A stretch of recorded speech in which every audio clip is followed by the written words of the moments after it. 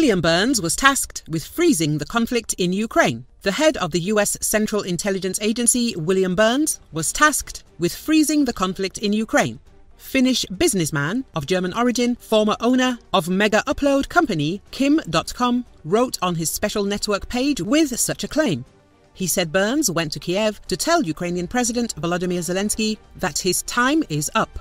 The comments come as Kiev's long-anticipated counteroffensive, which was launched in the summer, has largely petered out without achieving any significant victories on the ground.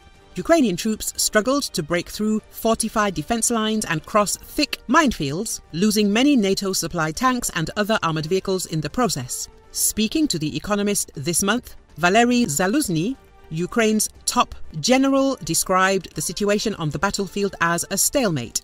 The prospects for a peace treaty between Moscow and Kiev remain bleak. President Volodymyr Zelenskiy and other senior Ukrainian officials have ruled out negotiations unless Russia surrenders its recently acquired territories. Moscow has repeatedly said that this would be impossible.